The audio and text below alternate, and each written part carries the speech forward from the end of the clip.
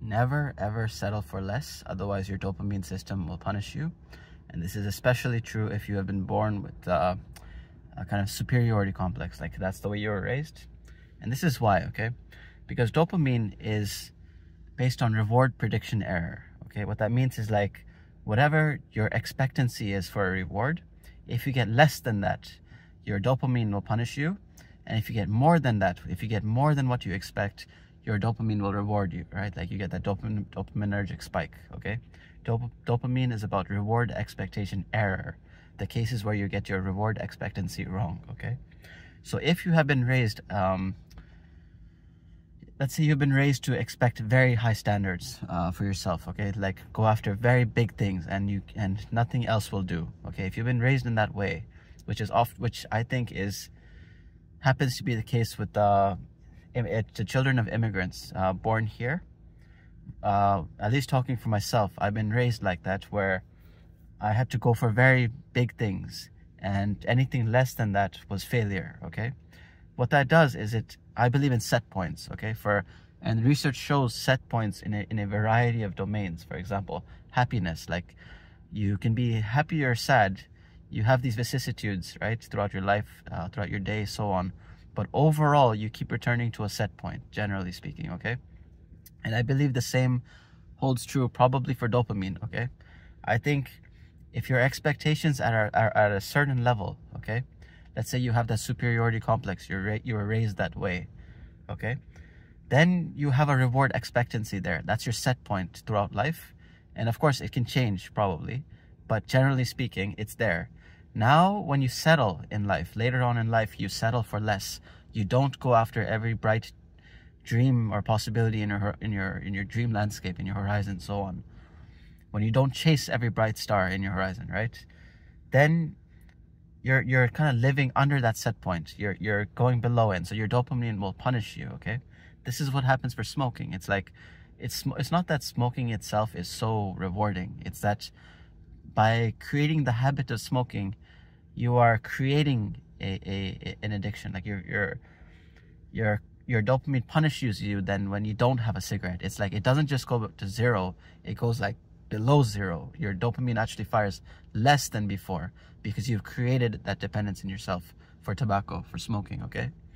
And I suspect the same is true. Like when you settle for less in life, if you've been raised that way to expect very high standards for yourself, to chase after very big things, then your dopamine will punish you. It'll actually go below firing where it should. And then when that happens, you'll try to get that dopamine spike from elsewhere, from somewhere other than life's accomplishments, okay? So then you'll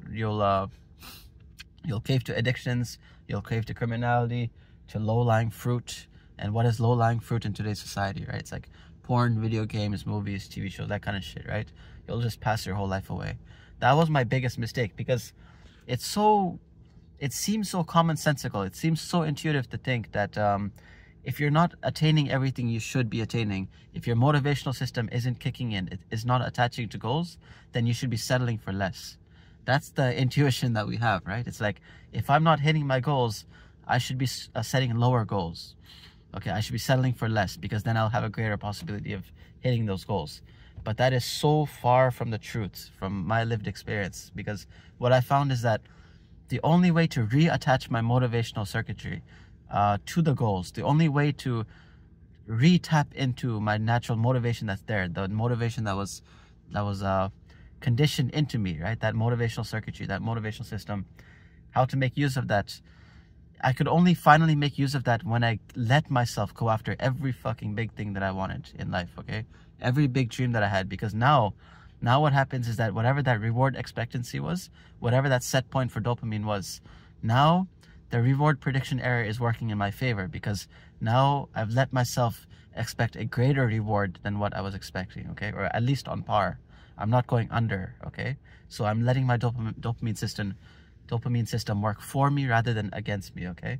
So counterintuitively, if your motivational system is not working for you guys, or girls, women, whatever the fuck, and anybody, any one of you, if your motivational system is not working for you, the problem, the answer is not to set lower goals, it's to set higher goals, okay?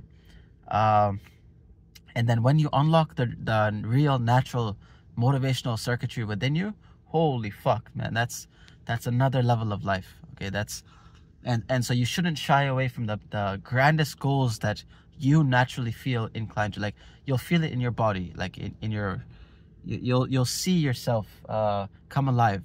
Okay, that's how you know if your goals are big enough. Okay, if you feel dead inside, if you're unable to make use of that natural motivational system inside you, then that means your goals are too low. Okay, your goals should excite you. That's the litmus test. That's how you know that you're setting the right goals for yourself. Okay, and it goes beyond that too, because goal setting is kind of, I think, actually a beginner's kind of paradigm. Okay, so now I'm noticing that I can go beyond that, because when I have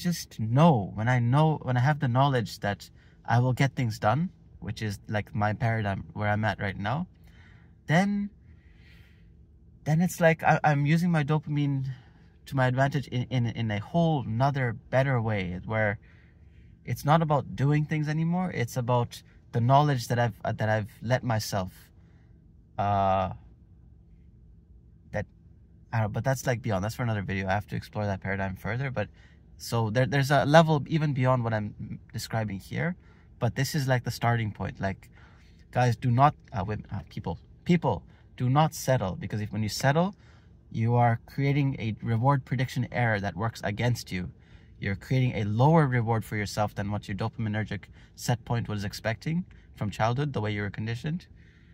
So if you find yourself that you were conditioned to have a superiority complex, then, man, you cannot afford to settle.